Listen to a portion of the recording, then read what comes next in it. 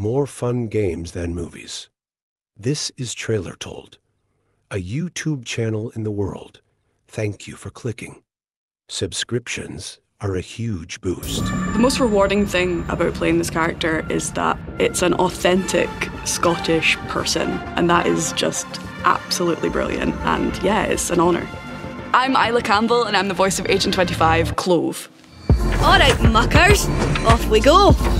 Being an actor helps me express myself. Obviously, at the end of the day, it is playing pretend, but it is still being able to experience other things and adding a bit of drama, you know, a bit of chaos to your day-to-day. I was born and raised in Edinburgh, Scotland. I've lived here all my life, specifically in a tiny little town on the coast called Portobello.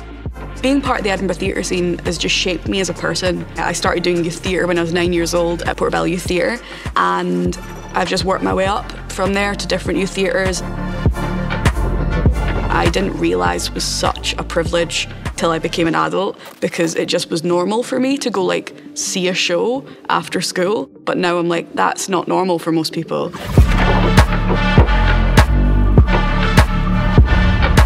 Being able to bring specific Scottish quirks to this character has been so much fun, adding these like extra layers of like genuine Scottish language that aren't like the standard stereotypical Braveheart stuff. It's more like stuff that I'd say to my friends, the way I talk to my family and my loved ones. Si, you wee punk, how'd you pull that off? Keep it up. Thought you got rid of me.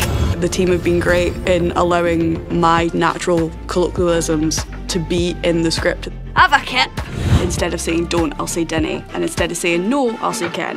And it's such a disadvantage that everyone's born and is only allowed to play one part their entire life.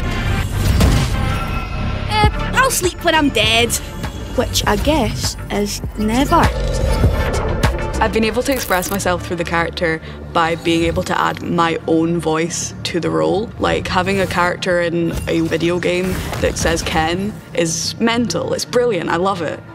It's been so challenging and so wild to experience, but in every good way possible, and I'm so grateful and so lucky for the opportunities I've been given. Chin up, cuties, it's not over yet.